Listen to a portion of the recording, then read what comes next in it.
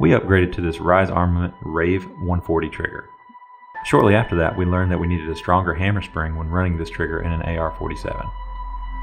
While this trigger historically performs just fine in an AR-15, the larger, sturdier, more Russian round proved to be a little tougher to dimple and ignite. I wanted to release a video to help any of you that might be struggling with the same light primer strike issues that we did after our upgrade. So here we go. I'll start by showing you the components involved in this process. On the table, we'll start by removing the grip. It's held in by a single screw, usually a flathead. Be careful when you pull this off because there's a detent pin and spring that compress. These two things combined are what give the safety that click that we're all used to. Also note that it's easiest to remove the trigger assembly with the hammer cocked. There are 3 positions for the hammer: not cocked, half cocked, fully cocked. You do have to take care not to bump the trigger. Bumping the trigger will release the hammer and could damage your lower. Alright, now let's pull these 2 screws out. We're going to get this trigger group out and make some YouTube magic.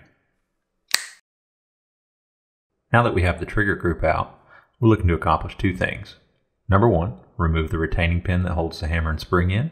Number 2, don't let the trigger pin fall out. You can manipulate the trigger in order to release the tension held on the hammer. Once the tension is removed, the pin will push right out. Let's move on to a little more exploded view, if you will. Once the hammer pin's out of the body, you'll have a couple of things to work on. You'll set the heavy spring around the hammer.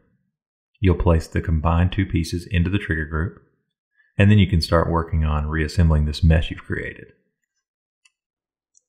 You'll find that everything jives back together just a little bit nicer if there's some pressure on the hammer spring while you try to reassemble. Once the hammer spring and hammer are back in the body and the pinholes are lined up, I recommend inserting the pin from underneath. While it isn't directional, I find that it fights you a little bit less and your hand-eye coordination is your friend when installing it from below. I've been practicing. Watch how quickly I can reassemble this.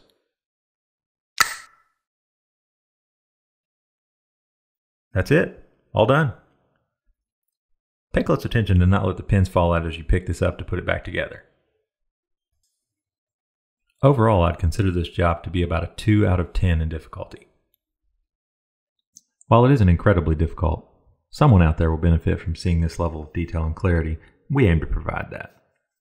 Now that we've completed the reassembly, we just need to do everything we did before disassembly, but backwards.